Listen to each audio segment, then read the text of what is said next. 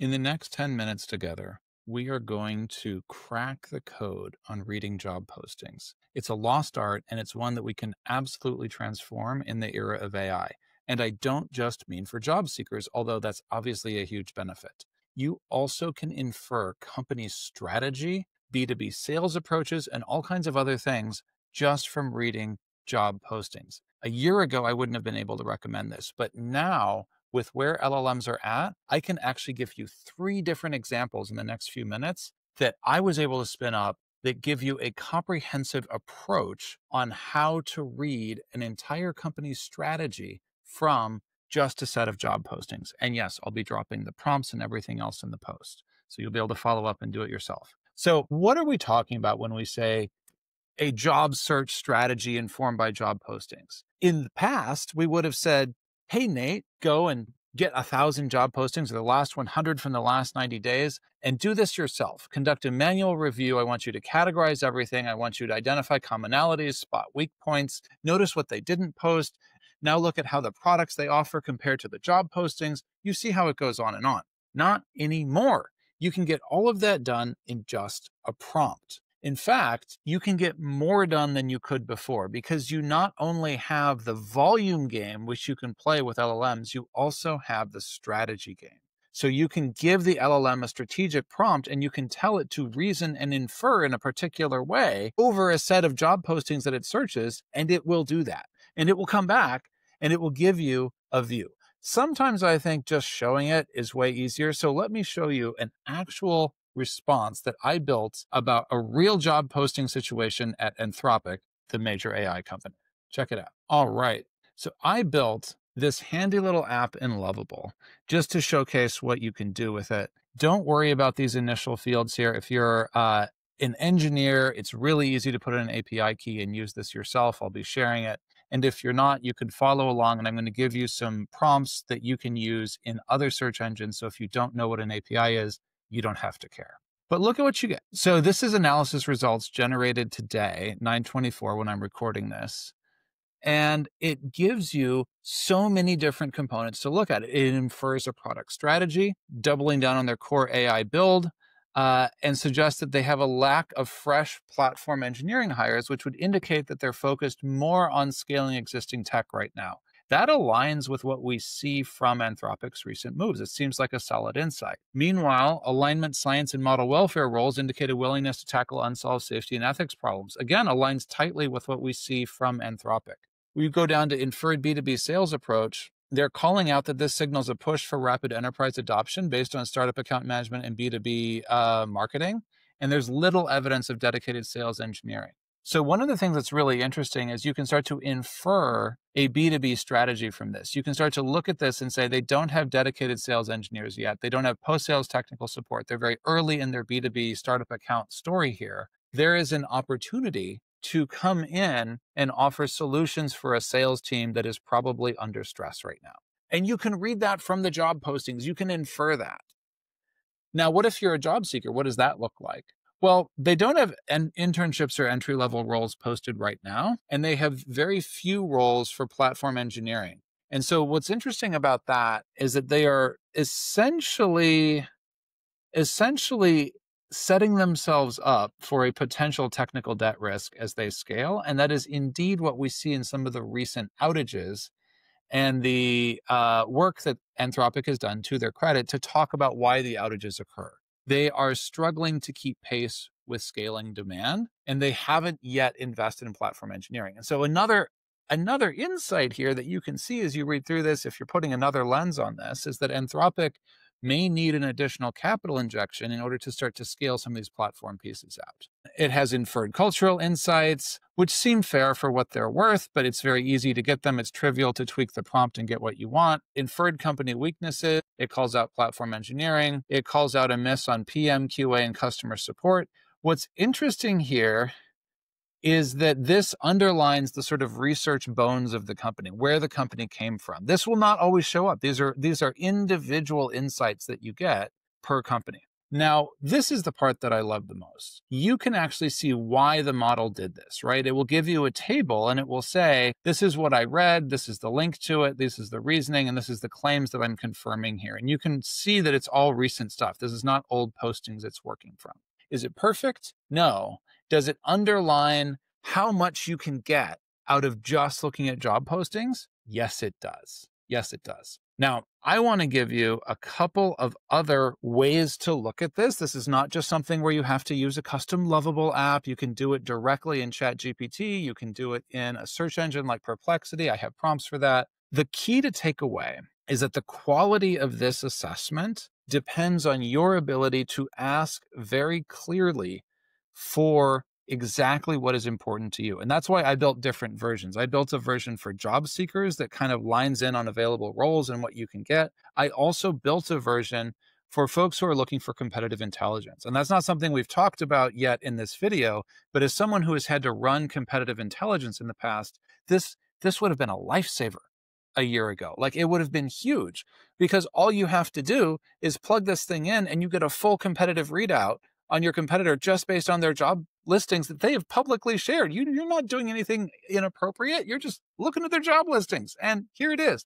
And that is one of the larger lessons that I want to call out here. We are in a world where there is an entire new class of data that was previously considered trivial data, data that wasn't worth hiding, wasn't worth securing, because nobody had the time to analyze it. It's now open season.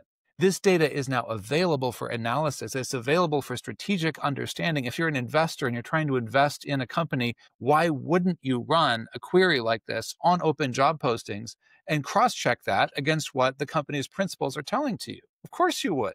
That makes just perfect sense. So this is not just something that job seekers are interested in. This is something where if you need the tea on a company, it is now easy to get. And I want you to ask yourself, what other classes of data are like that? What other classes of data out there have been trivial for a long time, and we're now thinking maybe that's not trivial anymore? I'm going to give you another example, and this is actually a safety tip in the age of AI.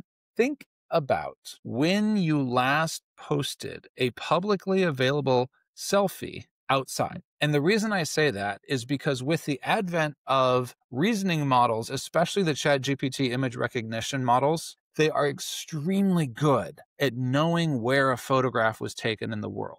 And so if you have like your Instagram feed set to public and you're taking a bunch of selfies outside, even if you don't reveal your location can be inferred from that information.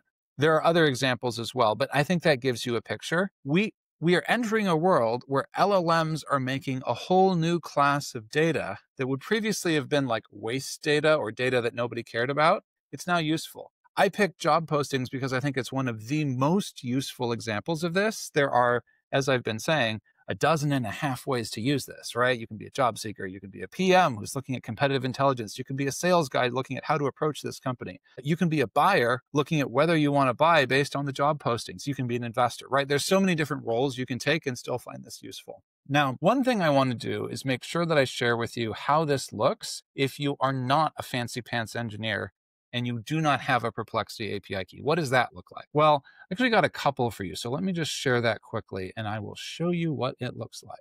Here we are. Same exact company, by the way. So this is Anthropic, right? It runs the query. You can actually see the query here. I'll be sharing it in the post. You can see how it works. And it goes and runs it, right? It thinks for a bit and it goes and runs it.